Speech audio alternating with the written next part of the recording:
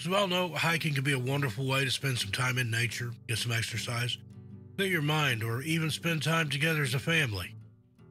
Many hikers have an ingrained love of the great outdoors. However, in this community, we should know by now that things are not always what they seem, and Mother Nature can be a cruel mistress sometimes, especially if you aren't prepared when you roam into her territory. There are basic precautions you could take to make sure you aren't ever mentioned in one of these videos, but sometimes things happen all of a sudden, or something will take place that was completely unavoidable. And this is where using your senses and keeping calm could come in handy and save your life. While the number changes from year to year, it isn't usually much more or less than about 2,000 hikers who get lost each and every year in the United States alone.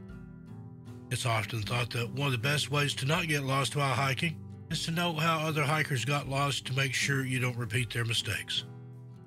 According to many sources online, the number one way most hikers get lost is by straying off the designated trails. We must always keep in mind while out in the wilderness, especially when alone, just how easy it can be to get turned around and confused as to where you are. There is equipment you could use and things you could always do to ensure you're safe when out in the woods, and as always, we implore you to do your own research on these things so you can stay safe out there and get the best of what Mother Nature has to offer without inciting her wrath. Most of the time, lost hikers are found, either by search and rescue teams or even by finding their way back to civilization themselves. This could be either by chance, luck, or sheer wit and determination. But, as we know all too well, too, some people do not come back. Some are found deceased, having fallen victim to the unforgiving landscape they had originally set out to explore and be at peace in.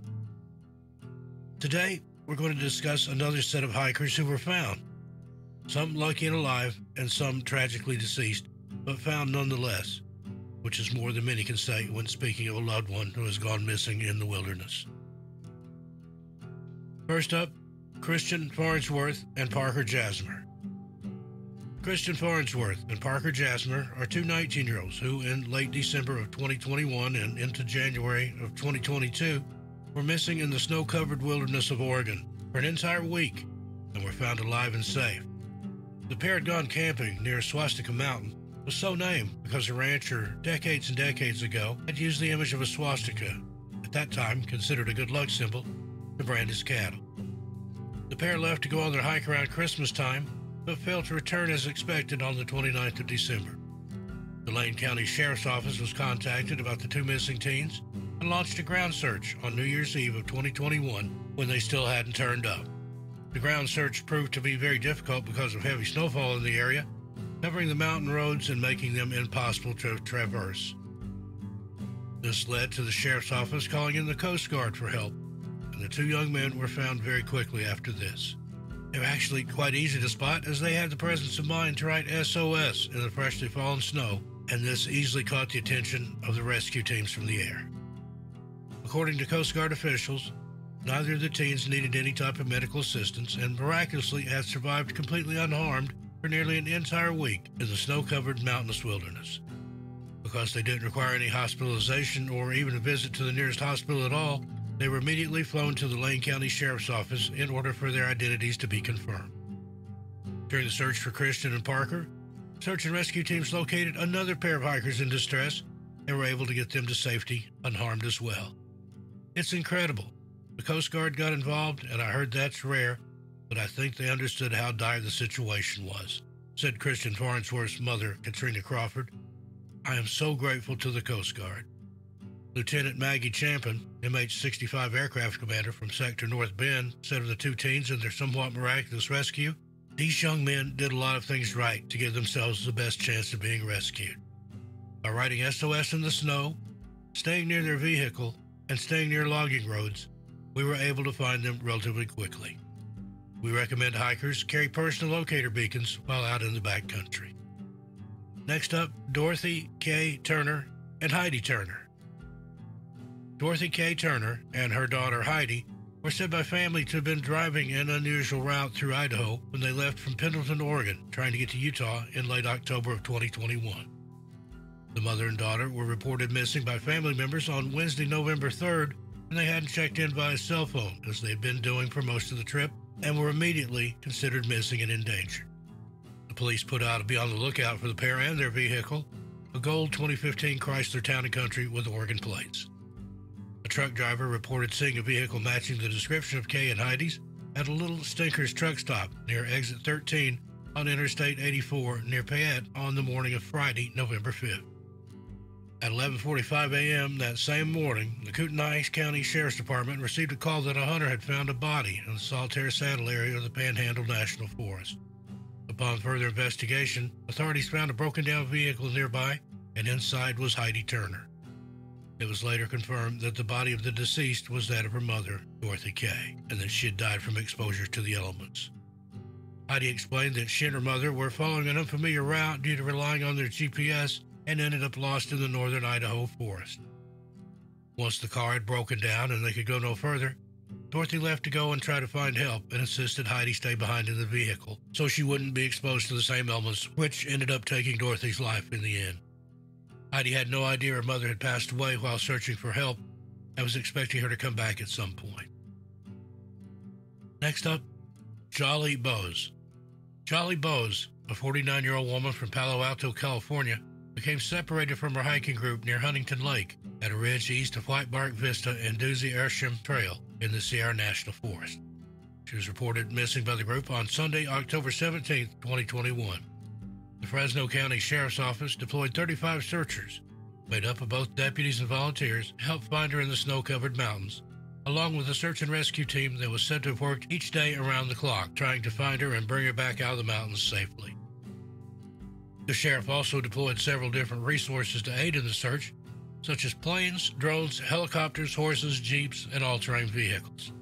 The agency also received assistance from Yosemite National Park, the California Office of Emergency Services, and the Marin County Sheriff's Office SAR team. The search area was more than 10,000 feet in elevation and was covered in snow and ice. Just about 48 hours later, and approximately 4.5 miles away from where she was last seen, Jolly was found alive and seemingly well. She was airlifted out of the area on Tuesday morning, October 19th. Jolly had braved 5 feet of snow with still more falling and weathered temperatures ranging from 13 to 19 degrees Fahrenheit during her ordeal. Despite this, however, she was unharmed and needed no medical assistance at all. John Fisk Berg. John Fisk Berg was staying at the La Quinta Hotel in Kanab, Utah, with approximately 50 other hikers, and was last seen, before being reported as missing, on September 28, 2021, at around 7 in the morning, stating he was thinking about hiking the Canyon Overlook Trail. He was reported overdue the next day on the 29th by his fellow hikers. On the afternoon of Friday, October 1st, John was, somewhat miraculously given his location, able to use his phone to not only call and leave a voicemail for his family, but also to call the Washington County 911 Dispatch Center. These phone calls, miraculous as they were, played a critical role in saving his life, as they were able to provide the search and rescue teams that had been deployed to find him important information as to his whereabouts. These calls are said to provide the insight needed to target specific areas of Zion National Park where he had gotten lost during his solo hike. On October 2nd, at approximately 3:30 p.m. Mountain Time, Nellis Air Force located John Fisk Berg above Lodge Canyon in Zion National Park. He had suffered minor injuries which were treated on the scene and was later transported to a nearby hospital for further treatment and evaluation. He made a full recovery. The Nellis Air Force Base, the Washington County Sheriff's Office Search and Rescue, drone teams, and officer K-9 units were all credited with helping to find John and bring him out alive and to safety. There were many more unnamed staff and volunteers who assisted in the search and rescue effort for John. The National Park Service Investigative Services Branch tip line was specifically mentioned by park rangers as being an integral part of the rescue mission as well. Next up, we have Jaron Fisher. 26-year-old Jaron Fisher was planning to hike alone from September 8th through September 12th, 2021. He was planning to camp Enchanted Valley, Marmot Lake, Sundown Lake, and Camp Pleasant before taking the Graves Creek trailhead back to his vehicle for the return trip home. A family member reported him as missing, and the authorities began their search right away. They quickly found Jaron's vehicle still parked at the Graves Creek trailhead and very quickly started searching for him in that area. The Park Service personnel reported that search and rescue teams hiked into the wilderness Thursday afternoon from the Graves Creek trailhead toward Sundown Lake, following Fisher's itinerary in reverse, as well as from the North Fork Skokomish Trail. The search efforts were slowed down by inclement weather, which was cold and windy with some rain. A week later, on Sunday, September 19th at around 8 p.m., Jared was found by helicopter deployed as a part of the initial search and rescue efforts and had to be hoisted from a ravine in the Olympic National Park, according to the U.S. Coast Guard. He was flown to the Olympic Regional Airport and then taken to a local hospital where, after surviving a harrowing week in the wilderness, he was reported to be in stable condition. Clifton Cliff Beck. In September of 2021, a 66-year-old man named Clifton Beck, known to friends and family as Cliff, obtained a backcountry permit in order to spend 2 nights on the Walhalla Plateau. Cliff left for his trip on a Friday and was therefore expected to exit the backcountry on Sunday, but he never came out of the woods.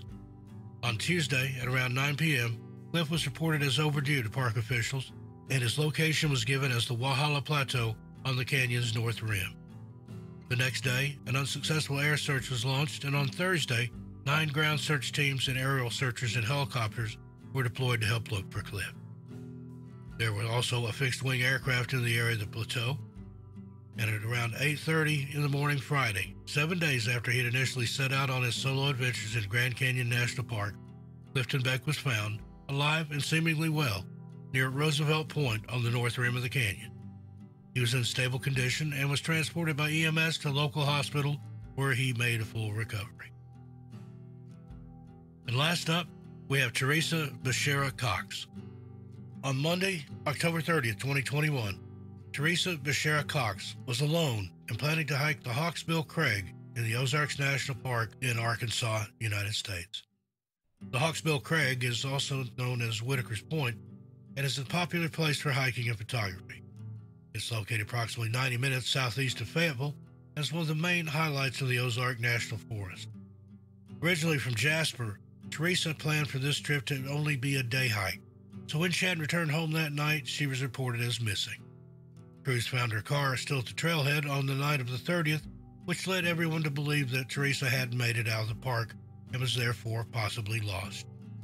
She was not prepared to spend any length of time hiking or out in these woods in general. After finding nothing that night, search and rescue crews reconvened the next morning and began their search again. They searched the entire day. A command center was set up in the nearby town of Kingston, but still there was no luck in locating Teresa. On Wednesday, after 2 whole nights had passed and still there was no sign of her, K9 and aerial units joined the ground searchers. Also on Wednesday, sometime in the morning, 2 utility workers were working on a water line about a mile away from the trailhead, near where Teresa's car was still sitting, where she had left it 2 days earlier. These 2 workers suddenly saw a woman walking toward them from out of the woods, and they helped lead her to safety. It was Teresa Becerra Cox. She later explained she had somehow gotten turned around in the fog and rough terrain and lost her way. Search and rescue teams reported to the media that Teresa went home that same Wednesday afternoon that she had been found and was okay after spending 2 whole nights out in the wilderness alone and completely unprepared. Well, folks, there you have it. What do you think of these stories of survival? I look forward to your comments, but please remember to keep it friendly and respectful. Till we meet again, take care of yourselves and each other, and I'll see you just a little farther on down the trail. I'm Steve Stockton, and I'll talk to you next time.